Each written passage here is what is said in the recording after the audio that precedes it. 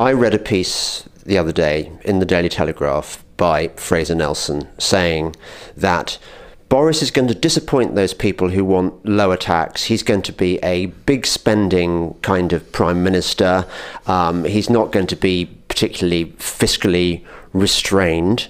And somebody wrote to the paper saying that this is a completely false analysis of the view that blue-collar Conservatives want. They are not necessarily against lower taxes, and they don't want people to be given something from nothing. So how do you reconcile that? Boris's kind of one nation idea that just splurge the country with lots of money and that'll win over the working poor.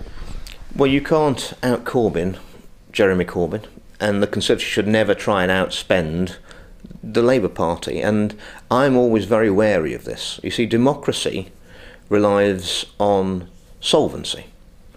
Winston Churchill remarked, I think it was once, that if democracy ends up being down to pork barrel politics, i.e., you know the most depressing thing on the doorstep is when I see someone, and it doesn't happen very often, but when I give them the leaflet and give them the offering, and they say, well, I'm going to decide to see what the other side are offering me. Well, if we were all to vote on to the party who gave us the most things, most money, spending, well, then the country will go bankrupt, because we can't outspend or outpromise the Marxists in the Labour Party. They're just going to use the Dublin cube. You know, whatever we offer to spend on the NHS, they'll say they'll spend more. Whatever we say on anything, they can say they'll spend more. Well, there lies the road to bankruptcy. And if you want a demonstration of what this means, have a look at Greece, where, because they're bankrupt, the electorate in Greece voted twice to end austerity, but because they're now owned by the IMF and their creditors, when the IMF say you've got to cut all your pensions by 20%, cut your health spending by 25%, and your public sector workers' pay by 25%.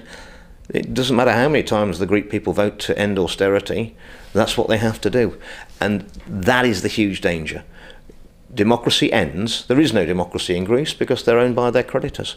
And I'll never want to see this country go that way. And the dangerous path is if we just try and outspend and outpromise a irresponsible, hard-left Marxist Labour government whose declared ambition is to destroy the capitalist system which creates the wealth, the jobs, and pays the taxes that supports all our public sector services.